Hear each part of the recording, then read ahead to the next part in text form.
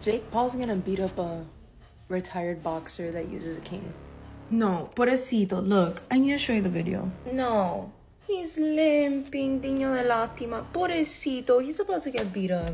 Of course, when that video started circulating, he decided to post this on Twitter. Yeah, obviously he's good at hitting the mitts, but like he's not the same. I know that Mike will always be Mike Tyson. Right after he won last weekend, I literally made a video saying, you need to fight someone your old age, and then proceeds to fight someone that is in his late 60s. I think that this is gonna be a WWE style fight. It's an acting boxing match. You guys pay pay-per-view to see WWE. This is the same thing, but in boxing. So I'll admit it, I am going to watch. Do you think Jake Paul can beat Mike Tyson?